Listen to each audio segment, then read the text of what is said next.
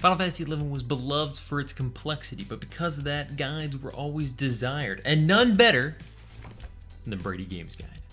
As most of you probably well know, the Brady Games guide was not perfect, so we're jumping into the Bard's job description today to understand how Brady Games thought we should pick sub-jobs, tune the job to our specific needs, how it should be played from Brady Games guide perspective of 2004. It's gonna be great!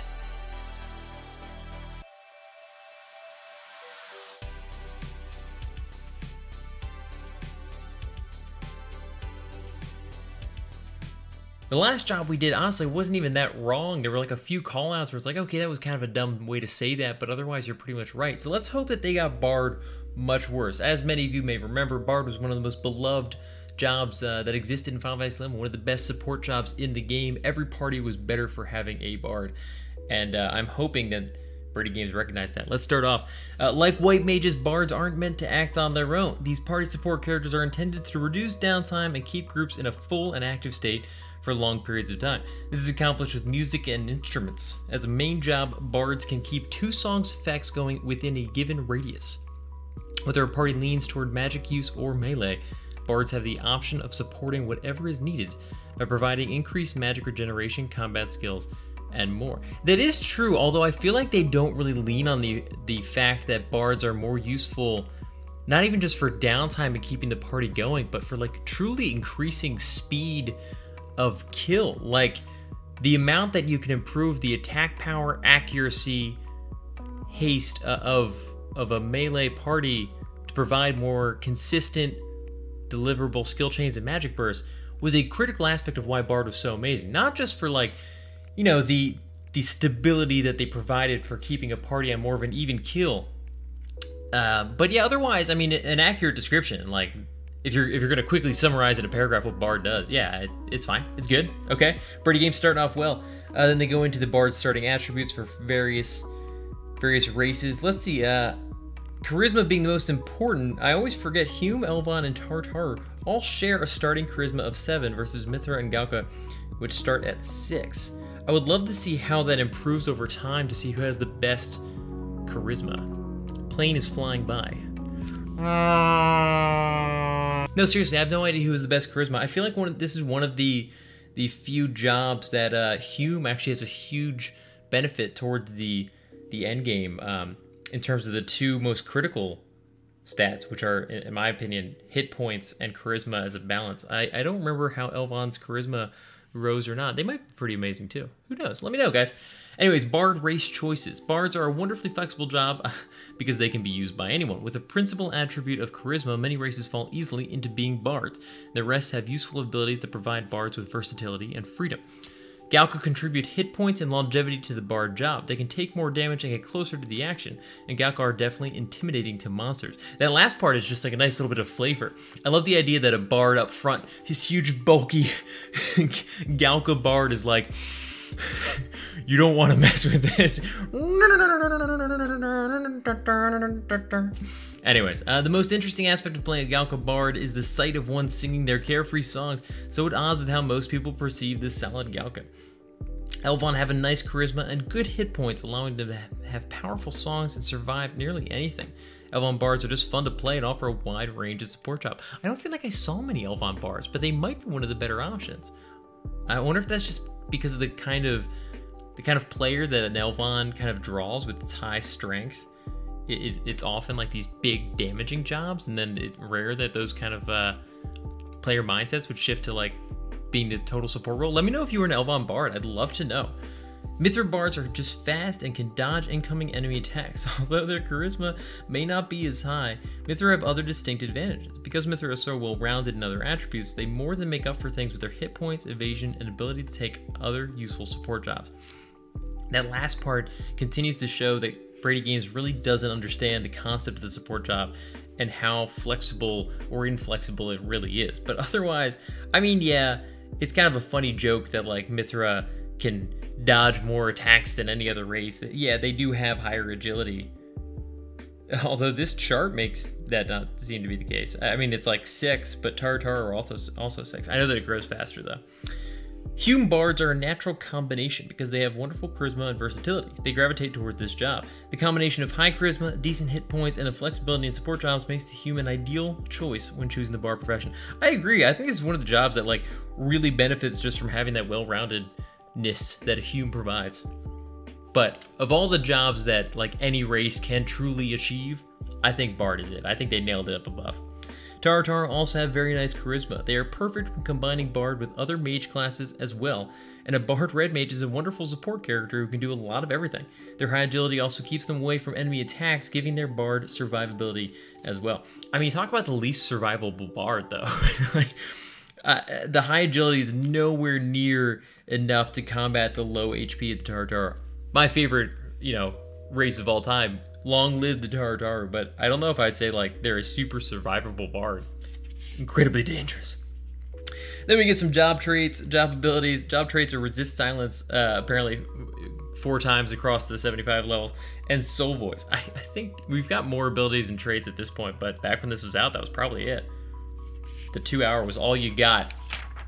And then like 2 straight pages of just songs, most of which you will never cast. A lot of them are useful though, I will say. As much as I give bard a lot of crap for having like a bunch of songs that aren't really super useful. The plane returns. It's coming back around! All the threnodies are useful. The carols have moments. The requiems continue to grow in effectiveness, and then minuet, the etudes. I don't know, there are a lot that you're just like, really? When did anyone cast that? Funny. Shining Fantasia enhances resistance against blindness for party members within range. Tell me if you've ever cast that particular bard spell. I'd love to know. Bard extra job quest. So this goes into the details of how to become a bard. At the Merry Minstrel Mead House in Lower June, talk to Mayor Terror. Oh yeah, I forgot about that guy. He's like the bard dude. Yeah, the most interesting thing that this kind of goes into is that the bard quest never actually shows up in your like quest log. So if you didn't know it was a quest, you'd have no idea that you were doing anything. And then they're just like, "Congrats, you're a bard." And you're like, "Why was I on a quest? Who knew?" It is kind of unique. It's a nice little like bit of Final Fantasy XI flavor that they added. I wonder, that must have been kind of complicated for them to create a quest in game that wouldn't show up in the quest log. I mean, maybe not. Maybe it was a super easy thing to do, but I like that they did it. It gives the job a little bit less of like, you're trained to become something, and it's just like, yeah, you've got the heart and soul of a bard, and you're gonna sing songs and play beautiful music to keep the party going. Playing as a bard. Having a full bard in the party changes the dynamic of a group very quickly.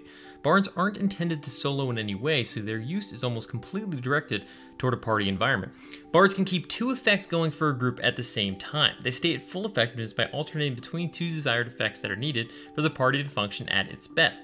Attack and accuracy during a melee brawl, mind and HP or MP during resting, etc. With higher levels, bards gain access to a wider array of songs, making them even better at customizing their enhanced spells. So, oh wait, let me read this next part. I was about to criticize. Because these songs have an area effect, it is possible to use the natural distance between melee and ranged members of the party to apply different songs to different people. You lose melee enhancing songs in the forward elements of your group, and then retreat to aid the magical damage or regeneration of magic with the casters, or add agility to rangers, etc. I was gonna say, by saying that they can only keep 2 songs up, it's kind of mitigating the whole concept of how bard can truly enhance a party and shape how they like strategically set themselves up physically in a space to better make use of ultimately like 4 bard songs at once. But they do bring that up immediately. Bards are always on the move because of these elements. As a weak damage dealer, the bard is rarely expected to engage monsters the entire time, or at all. I'm shocked that they even say engage. A bard's work is accomplished through others. If you keep a group from needing downtime, they will gain more XP than they possibly could by adding just 1 more member. Bards are wonderful at support. That is something that truly was always fascinating about bards in Final Fantasy XI. They were entirely support.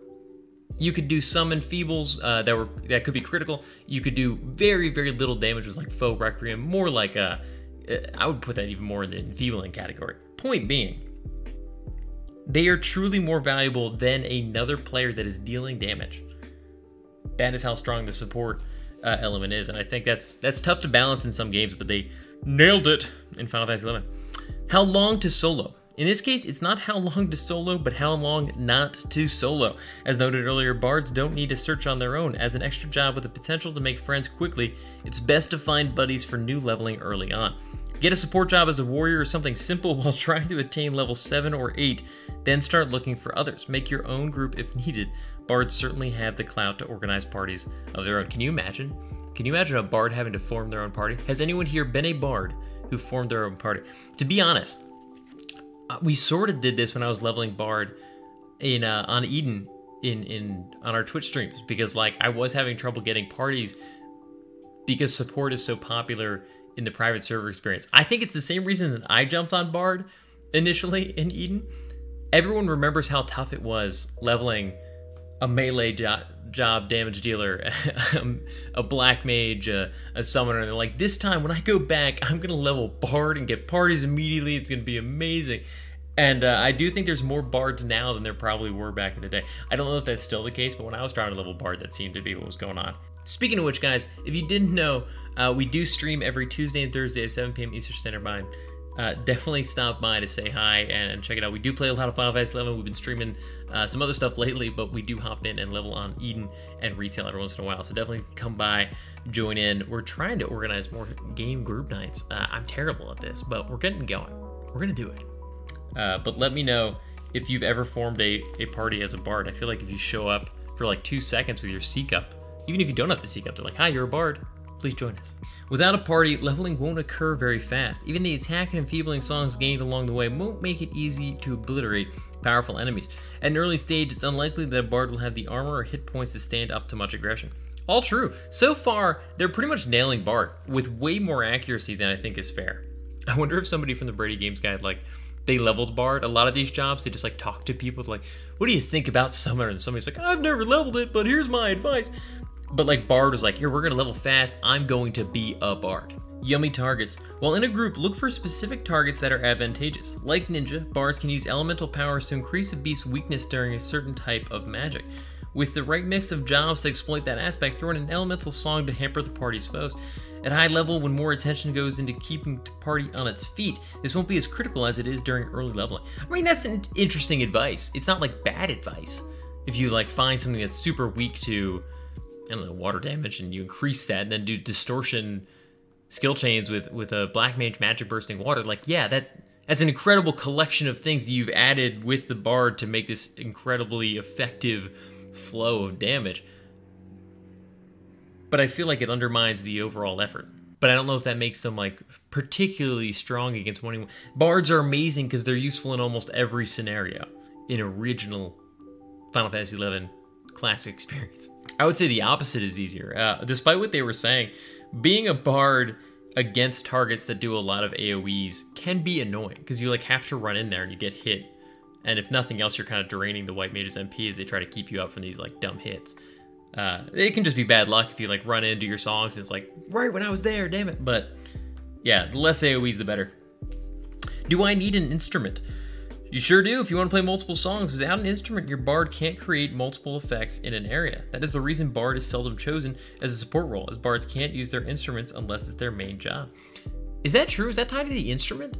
I always like grab a bunch of instruments at level 1 no matter what, so I kind of can't remember not using one. But is that the reason? I thought it was just like tied to the fact that bard being a main job could play more songs. It's kind of cool that it's like technically tied to the fact that you can equip an instrument. That's a nice little unique piece of flavor. Weapon skills. For the most part, it doesn't matter whether you're carrying a weapon or a feather duster. Bards are so busy most of the time that you don't get a chance to engage monsters. Spare hits are nice, but bards can accomplish much more by varying their songs. Still true. I mean, damn, Brady Games got it. They get bard. They totally get it. Being in a party. Much like white mage, bards are so useful at supporting a party's efforts that they are highly sought after. Powerful parties will make considerable efforts to have a bard around as part of their mix. That's true. They will kick other people. They will burn friendships. They will leave players behind to get a good bard. A party leader may ask a bard to focus more on one thing or another, and it's usually fine to work along those lines while you see how the party functions. Depending on the tactics being used, there may be increased value to songs that you don't use as often in generic parties. Rare, but true. There could be scenarios where you suddenly have a song that you need that you've never used before. Song combinations. Melee, sword magical for accuracy and advancing march for attack speed. Look at this like detailed list that they're providing. They are giving so much detail on how to effectively play Bard. Support melee, sword magical for accuracy and mage's ballad for magic point regeneration. Oh, interesting. So I'm assuming they're thinking like, what, blue mage isn't in this, but Dark Knight, Paladin, which is true. It was always fun to try and get like Paladin on the mage side of the battle and like sneak a ballad just to them. And then a Dark Knight, like every few fights could run over there too and grab one. Full casters, Mage's Ballad for magic point regeneration and either Spirited Etude for mind or Learned Etude for intelligence. Also incredibly accurate. Dude, Brady Games is giving, like I could walk into Final Fantasy XI with no knowledge and be like, guys, I may not be ready for much, but I can be a bard. During rest, Mage's Ballad for magic and Armor's Payon for health. Also true. Equipping items. A bard's equipment is different from the norm. Find a good instrument first, then look for anything that raises a bard's attributes in a useful way. After charisma, look for some vitality to assist with area of effect attacks while your character passes through the front lines, and agility is mostly a lost cause, even as a Tartar or Mithra. See, it's funny that they say that, after saying how evasive Tartar and Mithra were, as like the racial options that you could pick, but they acknowledge with the item equipment choices that they're like, it doesn't matter. No matter how much agility you offer, it's not gonna like make you this evasive bard that can survive anything. But yeah, I mean, otherwise, good advice. Go for charisma first, vitality. I mean, they didn't really mention that you can like get HP equipment specifically or MP equipment. But yeah, I'll be curious to see what they say about support jobs because they mentioned warrior earlier, and I want to see if they just lean into the full support of like white mage sub.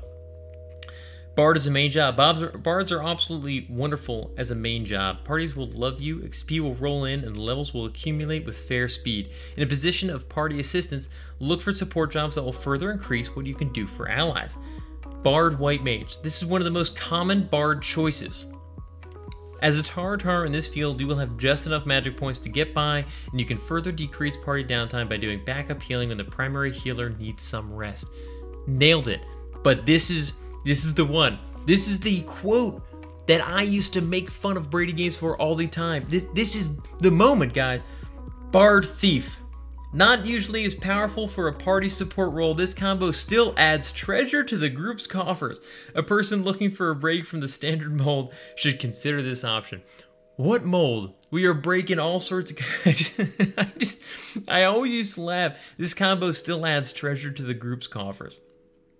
I mean, I used to give this a lot of crap. I guess that's technically true. You will have the treasure hunter trait.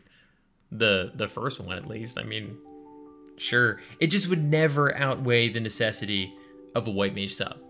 Or ninja sub, which isn't even referenced. Just kind of funny. Oh, Brady Games, I love you. You almost nailed it.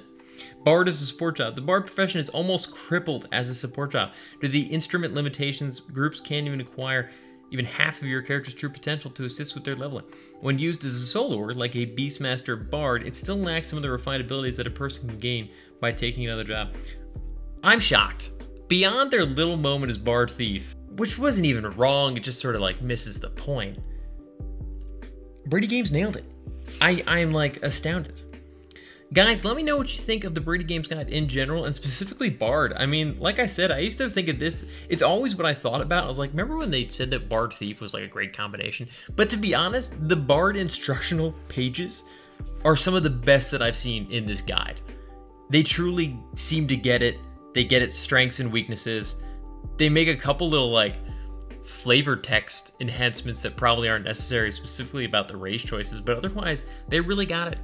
I want to hear what you guys think in the comments below. Otherwise, I'll see you guys on Tuesdays and Thursdays on the Twitch stream if you stop by. And definitely look out for more videos like this one. I'll see you guys on the next one. Peace.